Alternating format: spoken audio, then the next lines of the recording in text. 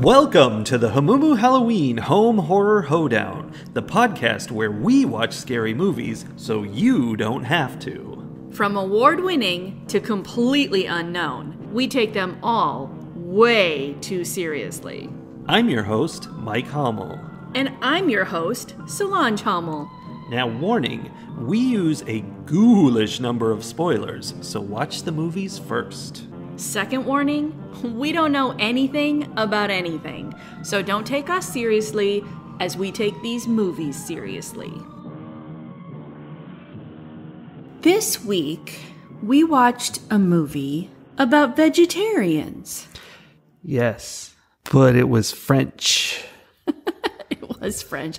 It was very French in a lot of ways. Yes, it was. But I think what you're referring to primarily is that it was in French. It was in French, but also there were lots of buts. There were a lot of buts, yeah. Just a heads up, there is mention of rape and sexual assault and violent sexual acts in this podcast. It's very French. Have you ever attended veterinary school? I have not. I'm really curious because this movie, Raw from 2016, does not present it in a way that makes it seem great. No. So I've always had this idea, probably because of all of the 80s movies, that in America at least, college sororities and fraternities do all this crazy hazing things and that's a thing, but that it's a thing that's separate. It's not the school part of it. It's the, extracurricular stuff it's a social on top thing. of. Yeah. Apparently in France, at least in the France that exists in this movie, when you go to this particular veterinary school, the first week that you're there, you are just being straight up tortured by everyone else. Yeah. And there are no grown-ups around. No, there really aren't. It's like boot camp, but there's no drill sergeants. It's just the other soldiers abusing you. Well, it's like boot camp if all the upperclassmen are the people running the boot camp and they're just torturing the incoming freshmen. Yeah. And literally there are 3 or 4 grown-ups. I mean, these college students are grown-ups of a sort, but 3 or 4 people running Teachers. the school. Yes, there's the nurse and there's a couple of teachers and that's it. Otherwise, it's that just... we see, yeah.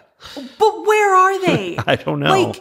The things we are going to talk about in regards to this movie, where were the adults? Where were the police? Where were the paramedics? And there should have been so many people taking charge of these out of control young adults. I mean, the whole thing was exactly a frat. The incoming freshmen are being hazed and they're put through these horrible things and, they throw their mattresses out the window and they have to go get them off the ground and bring them back into their room. A week later.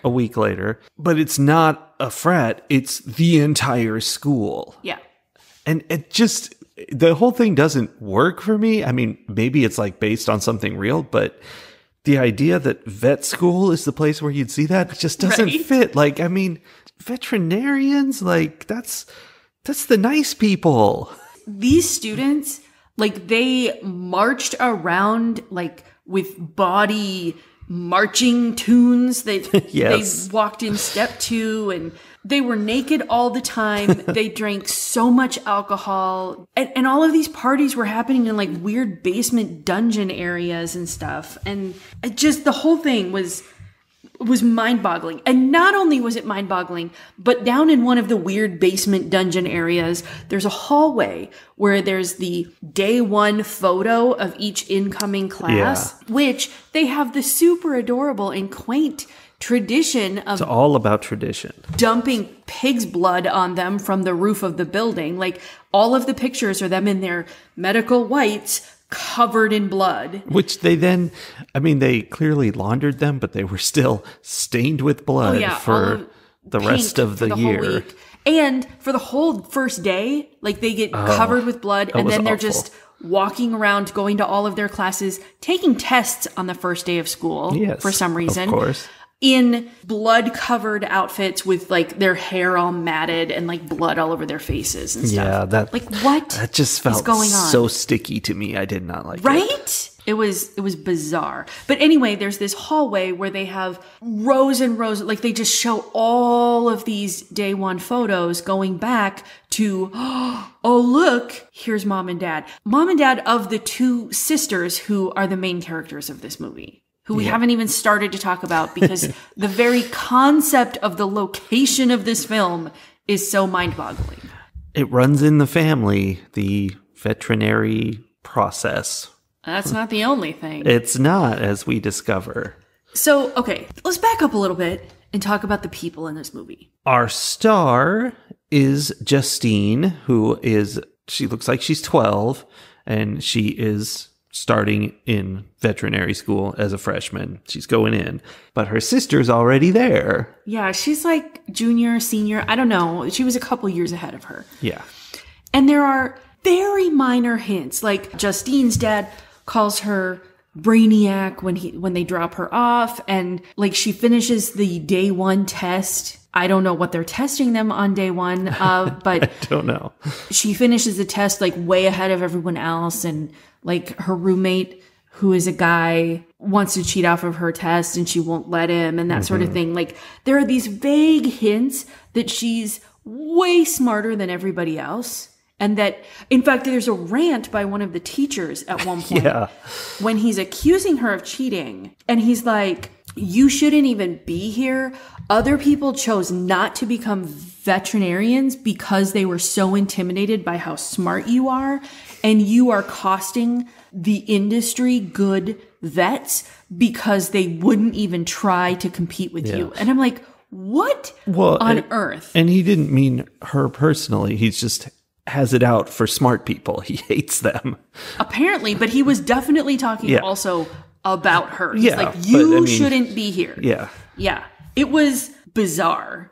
So apparently, like, she's way smarter than everybody else. And then they've all been vegetarians, as we learn in the opening scene where her mom goes like all Karen on some cafeteria worker. Yeah. Over a stray meatball in the mashed potatoes. Yes, which she put in her mouth whole without knowing was there. Yeah, somehow didn't notice it was there, but was so grossed out that it had been in her mouth. Yes. I can't believe they didn't call this movie The Vegetarian Veterinarian. It would have been so good.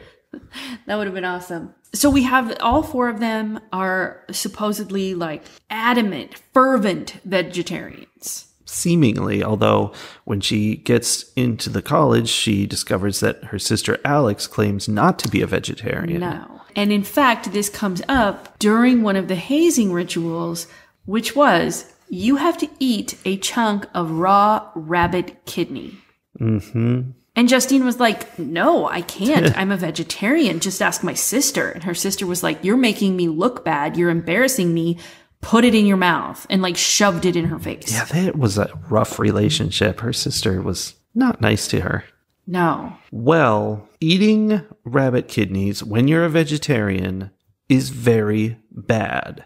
Not ethically. I mean, it is ethically inappropriate, but it is very bad for you as it causes intense rashes that peel off and are horrible. Oh, yeah. Her skin like bubbled and peeled and was super itchy. Mm-hmm.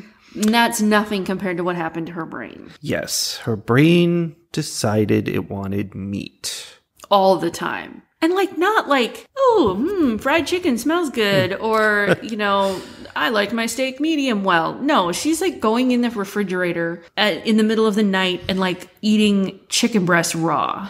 Yeah, she did that. That was a bad scene. Not as bad as many other scenes. I mean, honestly, that was probably the least bothersome thing that she ate in the whole movie. Yeah, because it's almost... I mean, this spoily gets into, you know, the secrets we learn, but it's almost a werewolf movie in that she learns that there's this family curse that has been passed down to her, and she learns that her sister has the same thing, where they have a craving to eat human flesh. Wait, can I ask a question? Did she learn that early on in the movie, or is that something that we don't learn until much later? No, later. Okay. That's... No, it's fine. I just thought maybe I had missed something because it was all in French, and so if I looked away and didn't catch a subtitle, I might have missed a piece of information. No, that's the revelations that come out throughout the movie. So she is like craving raw meat, and her sister finds out about this when the sister, Alex, accidentally cuts off her own middle finger with a pair of scissors, which I'm going to tell you, like, that is one of those intrusive thoughts that happens in my head. Yeah. Anytime I think about a pair of scissors, like, I have to actively, consciously not picture myself cutting my own fingers off. Yeah. She cuts off her middle finger, and her sister, instead of helping her... Well, she goes in the fridge to look for ice to put the finger on, but she doesn't find any. No. And then just gets distracted by the smell of delicious middle finger goodness. Mm-hmm. And like noms on that thing like it's a baby corn. Yeah, and that was a great scene. That was delightful. But also, I mean, it's not so weird that she just got distracted, because throughout the movie, from then on, we kind of see that it is an absolute compulsion that she physically has to like push herself away from, and usually can't even do that. So yeah, she likes to eat people. Yeah, she's just into it. And so then they don't tell anybody. They pretend the dog ate the finger, which then causes the dog to be put down, because once a dog has tasted human flesh, and if it likes it, it'll go for more. Theme. Yeah. I mean, we saw that play out. So anyway, they blame it on the dog. But from that point on, there's like this tension between the sisters, because there's always this like, but you ate my finger piece, like between them. Fair.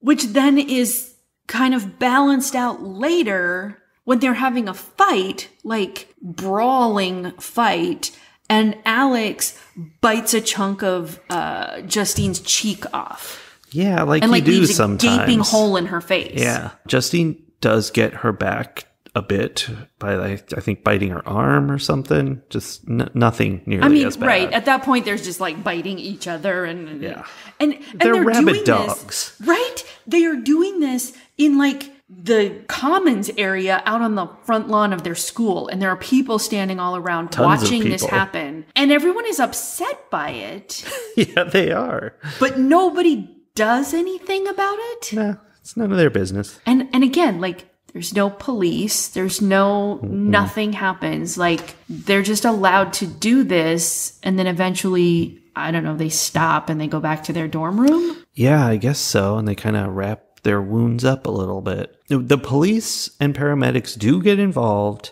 when Alex kind of tries to teach Justine how to hunt, although without actually telling her that's what she's doing, because clearly she's lived with this craving a while, and this is her technique, everybody. Give it a try. Don't give it a try. Don't give it a try. Our lawyers say that we cannot tell you to give this a try. Don't give it a try. She hunkers down on the side of the road out of sight, and when a car comes by, she jumps out in front of it so that it swerves and hits a tree and crashes. And I guess airbags are not great in France, because the people in the car end up dead, and she eats them. Or takes a nibble off of them. This isn't the first time that this happens, because early on, like almost in a prologue sort of a scene. Yeah, it's the start of the movie. We see someone jump out in front of a car have an accident, and then that person goes to the front, like the driver door. Yeah. We're like, what is going on? What could this mean? Later, Justine and Adrian, her gay roommate, and yes, that is relevant to the story. They decide to go to like a gas station to get some shawarma. Yeah. Which doesn't feel like where I would get shawarma from, but maybe that was the closest option. So they're driving to this gas station by bus. They start in the day and they end in the night. So I don't know how far away this shawarma was. Yeah. It's the best in town is why they had to go so far to the gas station. But on the way, they pass like a bunch of emergency vehicles, by a car that has driven straight into a tree, and she sees like the body and she's all like, that looks tasty. So this is like the third time, which tells us this is happening regularly. Yeah. And over and over and over don't again. Seem to have a solution for it. No, because I don't think there are any grown-ups in France. That's what's going on. Yes. France is run by frat boys. It's just frat boys and girls. Like, it was a co-ed fraternity sorority thing. They had co-ed dorms. Yeah. Everybody's running around naked all the time. True. It was, like the world that these girls lived in was so bizarre. However, we can talk all day about eating human flesh, as we usually do. Yeah. But there's a scene before she really gets into eating human flesh where Justine is being, I believe it's when the professor is ranting about smart people at her, where Justine is chewing on her hair. Oh my God. Okay, here's the thing. I hated that so much that I literally had blocked it from my mind, and I didn't even remember it happened until you said that. Yeah. It seemed like, to me, that she was just chewing on the end of her hair, and that's fine. It's probably not that clean, but still. It's not really that fine, but okay. She's just chewing on it. But apparently she was ripping some off and swallowing it. But how much was she swallowing? I don't know. Like, the amount of hair that she pulled out of her own throat in that scene. Delightful scene. Which makes me want to gag right now, even just thinking about it, was roughly equivalent to about half the hair on her head. Yeah. So I don't know how she still had hair on her head and then was doing that. That was such a weird scene, and also the worst thing I've ever seen, that it made me feel like it was surreal. It was not really happening, like it was a nightmare, or it was, I don't know, symbolic in some way. Like, what was happening? I mean, I think you're hitting on what this movie is. And like we've been kind of complaining about how unrealistic the whole thing was. It was a surreal movie. And I think that's like, part of me wants to say that's like some of the Frenchness of it, right? Like, there was a lot of Frenchness. It was just completely unrealistic and absurd in its excess of everything that was going on. Yeah, especially the way people reacted to things and stuff. It was not the way people would react. They kind of glossed over everything and just rolled with it. And I don't want to say that, like, I'm not trying to suggest that it was poorly done. I think this is a style. It was deep into that style. And like, that was the point. It was speaking to the absurdity of various things of life. There are these various like rants that people go on that seem very disjointed and separate from what's going on in the movie, where there's like a kid in the dining hall who goes off about AIDS and monkeys and right. And they're like, we don't want to talk about this. He's like, no, it's a perfectly reasonable question. Right. Like he goes on this rant about this stuff. And then at one point, Justine's dad is talking to her, like outside the hospital. And basically he says, don't have girls.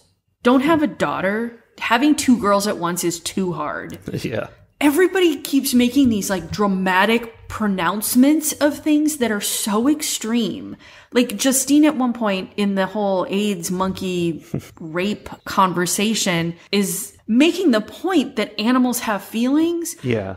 But makes that point by basically telling everybody that sexually assaulting monkeys and sexually assaulting human women is equivalent. Yeah, that was her alienating everyone simultaneously. Yes. Like, and I get her point, and I agree with her point, and then I'm like, that's not the way to get that across. Yeah. Like, yeah. Because she was fighting with the boys who were talking about monkeys being raped, and these girls sitting nearby were like, wait a minute, you're calling us monkeys, basically. Yeah. So it was nobody was happy. No, and there were all of these moments. There's a scene where they're at the gas station or the truck stop or convenience store or whatever it was, where a trucker comes over and they're like, there's a whole thing about truckers being alcoholics or something. Yeah, I guess so. Like, everything was so intense and like, no, that's not, why are you saying that? Yeah. It was very strange. That was a very threatening scene. Yes. Interesting.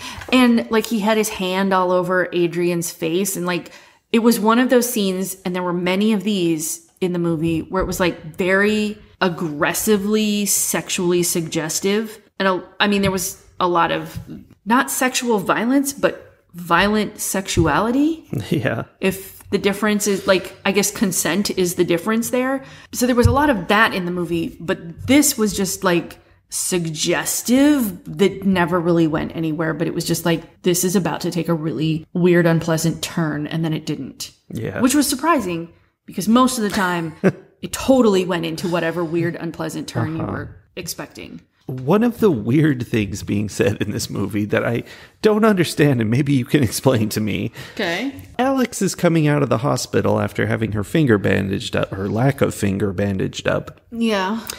And, you know, she's hurt, and they're talking about how, like, you know, well, there's no physical therapy for this because it's missing, so it's not going to get any better. And a couple other things. They're like, you know, there's nothing to do, just go home. And her mom is, you know, arguing with the hospital people, saying, you know, oh, we can't just leave her like this. And she says, she can't eat. And I was like... You could definitely eat with 9 fingers. That's fine. I mean, it's even not that I consider any of my fingers expendable, but like if I can't use my middle finger to hold a fork or a pen or something, I think I could still hold a fork or a pen. Like that's probably one of the easier ones to function without. Yeah. I don't know. Bad. It was definitely a bizarre thing. The mom was like super weirdly helicopter Karen parenting. Yeah. She was of a very unpleasant family, the most unpleasant of all of them, I think. Yeah. So after all this madness and people being chewed on a lot, we come down to the point where Justine's roommate has now been eaten by Alex. And yeah, she wakes up. Not only is she like in love with this guy, this roommate who is clearly gay, has said repeatedly that he's gay, has shouted it in a quiet room full of people studying. Yes, that happened.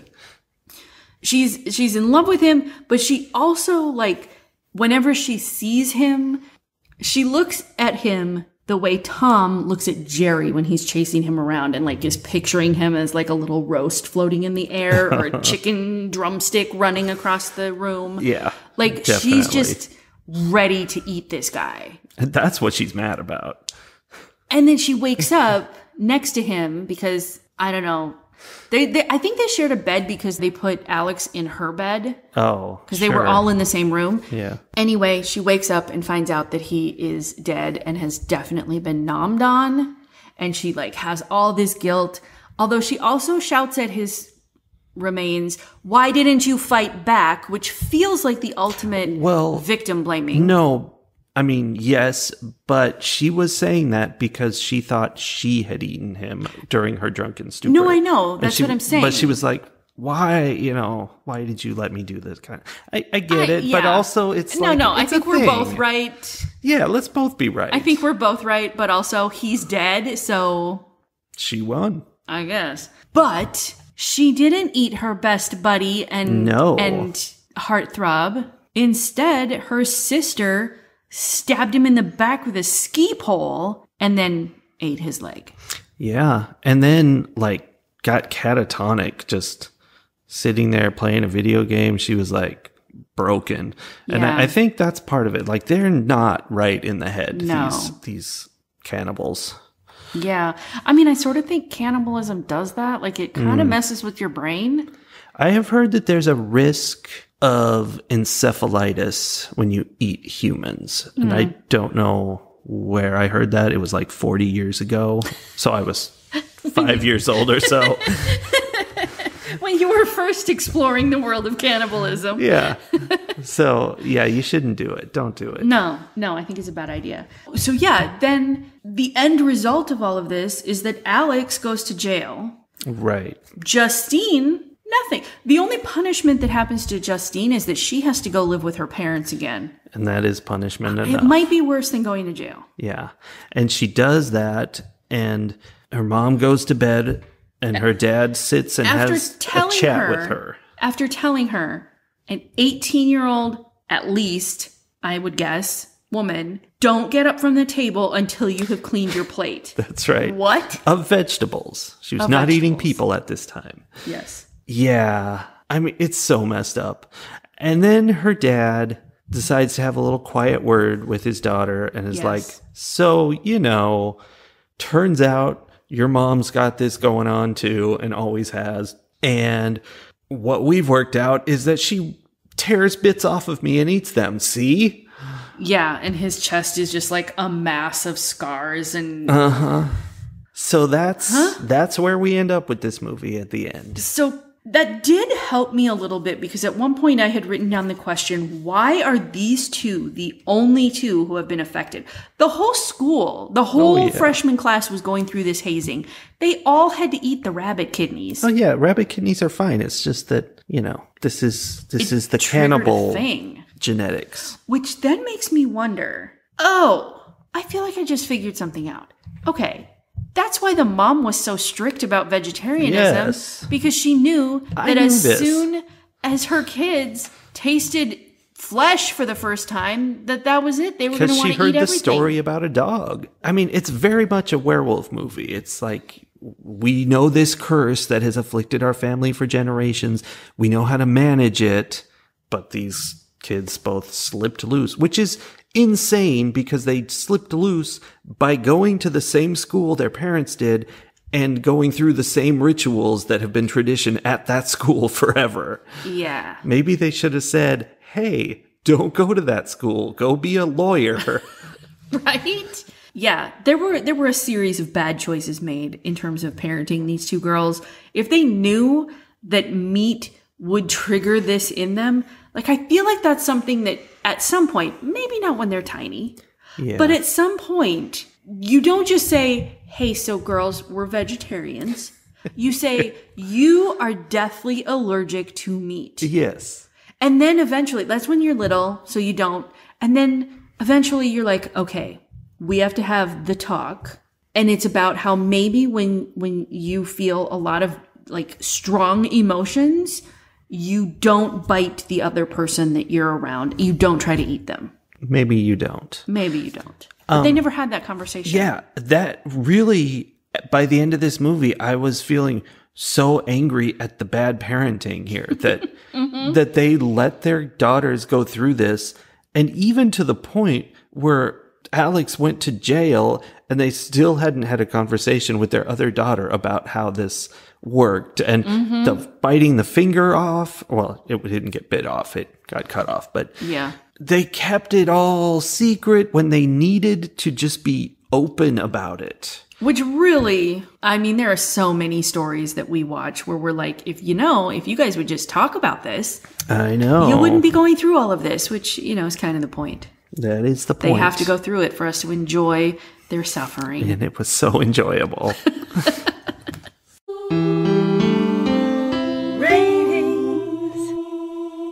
So I guess I'm going to have to disagree with that last statement that you made about it being so enjoyable. Okay. There may have been sarcasm in the statement. Yeah. I knew going in, I'm like, a movie called Raw about a vegetarian who goes to veterinary school. I'm like, there's a lot of boxes of things I am not going to like happening here. Yep. And I kind of picked it for that reason because we haven't watched a lot of like really edgy, messed up stuff. Yeah, we haven't done a lot of that in the last year, basically. I keep wanting to say season, but we're 6 months into this season now, so I don't know. Yeah. So I did pick it intentionally. I knew I was going to feel this way about this movie, and I definitely did. I did not enjoy any of the absurdity of it or the surrealism of it. I didn't enjoy the very graphic nature and violent nature of all of the different things that were happening. Like, I can appreciate it for what it was. I think it was well done for what it was. But for me, this was not the movie for me. So I'm going to say that, but then I'm going to give it a much higher score than you're probably expecting because for what it was, I think it was very well done. It was captivating. Like, I was enthralled through the whole thing. I didn't look at the screen for a lot of it. I mean, I guess I did because I had to read it, but it was nice that I was looking at the words and I didn't have to look at the pictures a lot. Because I think it was very well done. I think the story was interesting. I think there were layers to it obviously it took me a minute to get to those layers, but I am going to give this movie 4 eyeball licks out of 5. Wow. That's when I didn't look at the screen. Yeah, I know. Yeah. I didn't like that. No, you don't like eyeball things. No, I don't. 4 out of 5 eyeball licks. I mean, I think it was really well done. I think the acting was all good. I think there was a lot of in terms of body horror, which I feel like this is what that was, right? Yeah, I think that counts. Surreal body horror. This was a good movie for that. I just don't like that. Yeah, I have a hard time. I don't want to rate it low for their choice of subject matter or whatever, unless it's just not okay. I'm looking at you, Human Centipede. But I think it was almost too subtly surreal. I didn't really think of it as a surreal sort of experience until we had our discussion today. And I was just like, why was everybody so weird? Well, I wonder how much of that is because we were watching subtitled. Yeah. And I don't think the subtitles were great in terms of catching all the nuance of what was going on. Yeah. I wouldn't say that it was an enjoyable experience, even though I did say that it was earlier. But it was well crafted. And I feel like it did a good job of it wasn't just some nonsense about cannibalism. It had revelations and led to an ending that kind of put it all together, which is nice because we don't often get that in our movies. So it makes it so hard to rate because I don't like the hair. I didn't like the hair at all. The hair, the eyeballs, the biting. Yeah. But I would give it 3.5 eyeball licks out of 5. If that's what you want to see. If you like people grabbing raw chicken and chowing down on it, this is the movie for you. But if not, just enjoy our podcast. We watch the movies so you don't have to. Yeah. Fight the horror of a world gone mad. As the credits roll for each movie, I try to make some kind of connection and make a little note for myself of what political tip I'm going to connect to the movie, right? There's usually something where I'm even just a topic or whatever. At the end of this movie, all I wrote down was, I have nothing. I couldn't even think because this movie was so upsetting to my brain. I had gone into I don't know, protective mode somehow. Yeah, I feel like maybe that means it was good. Yeah, I mean, I think so. But in the course of us talking about it, especially at the end where we're talking about how the family secrets led to all of this happening, and that the people in charge who should have known better had all of these secrets that they didn't share, and then they let all of this bad stuff happen, and then they tried to blame... Alex is the one who ends up in prison. Yeah. She did murder somebody, but still. Okay, she murdered several somebodies. She was crashing a lot of cars in the French countryside. But still, the parents, there was no accountability except that, finally their secret comes out at the end. And I'm just going to tie that to a level of schadenfreude that I have been experiencing this week as, Tucker Carlson gets fired from Fox News. And the representative in Tennessee is forced to resign because his history of sexually assaulting interns came out after he went after 2 other representatives simply for protesting gun violence. And then today, the secrets haven't come out yet, but the Montana House of Representatives has decided that Representative Zoe Zephyr can no longer come to the floor to vote. She can only vote remotely because she had the audacity to be upset about transgender attacks legislatively because she is transgender and these are her people and she is upset that, their lives are at stake. And how dare her? So now she's not even allowed to go to the floor anymore.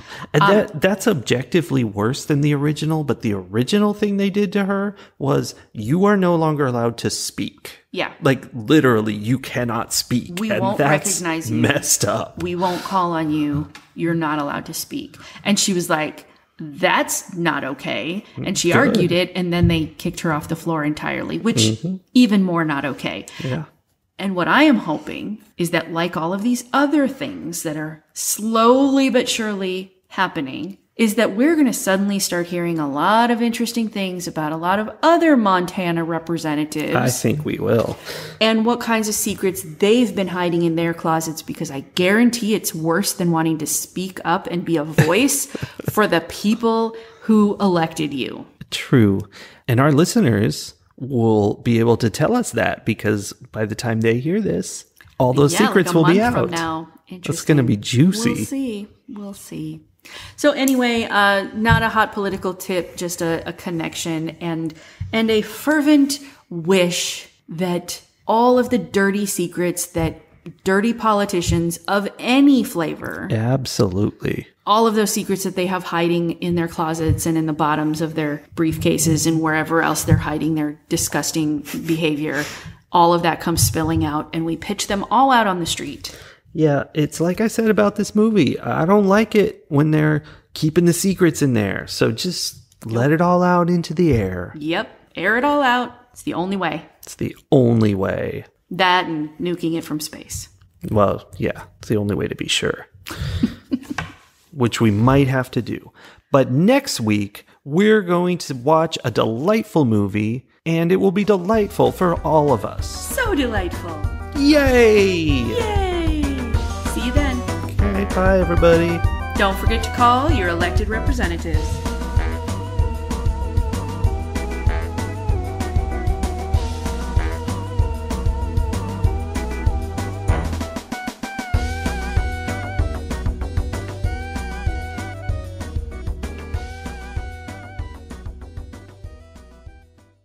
Looks at him like Sylvester Stallone looks at the mouse, like imagining him as a turkey leg, walking around all the time. Sylvester Stallone does that. That's not what I meant. Sylvester the cat. Okay, I'm gonna go back and redo that. I might put that at the end. Please don't. No. Are you sure? Yeah, that makes me so dumb. Sylvester Stallone. Yo, Tweety Bird.